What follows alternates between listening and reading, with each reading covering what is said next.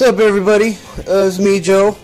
I just wanted to make this video real quick on this keyboard I picked up at Amazon for a little under 40 bucks. I just wanted to make a quick video and let you guys know that this thing is pretty freaking dope. I mean, it's a Teknmotion. It's made by Teknmotion. This particular model here is the nibiru, the Ck1. It's pretty slick. Like I said, I don't do too many of these videos where I review stuff, but I mean, like I said, for under 40 bucks, it's got this pretty slick threaded cord. It's got a couple of functions. I'm on the color red right now because if anyone's ever seen my my computer setup, you know I got the whole red thing kicking off, and that's one of the main things, one of the main reasons I liked it. But if red's not your thing, you can always go ahead and hit this little flashlight button here, the headlight button, bam, and go ahead and switch it over to blue. Maybe you're a girl gamer, you never know, and they like that hot purple look. You can take it down that way. It's pretty slick, and if it's a little too much, you can just turn it right off. Or if it's a little too bright, you can always turn the mood down a little bit. Like I said, this thing's pretty slick.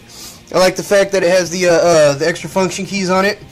Extra function keys are always great with me because I like to do lazy stuff. I like to go ahead and just turn my volume up, turn it from right here on the keyboard. That's pretty slick.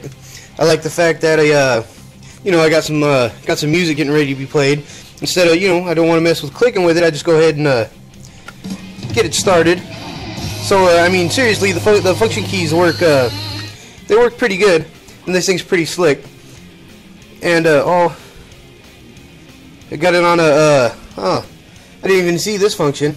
It just started changing color on me all of a sudden. That's that's pretty cool. Let me go ahead and hit the headlight again and put it back on, and bam, we're back to red. That just sorry for the delay. That just kind of threw me off right there. It just started changing colors right off. That was pretty slick. I don't know if that was with the starting the music or just one of the light functions itself. All in all, like I said, I got it on Amazon, a little under 40 bucks.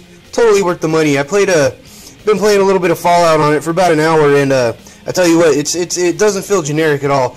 It's not a mechanical, but it's the next best thing. This thing's pretty slick, pretty cool. Like I said, if you're in the market for a new keyboard, I'd say check it out. All right, thanks a lot. Bye.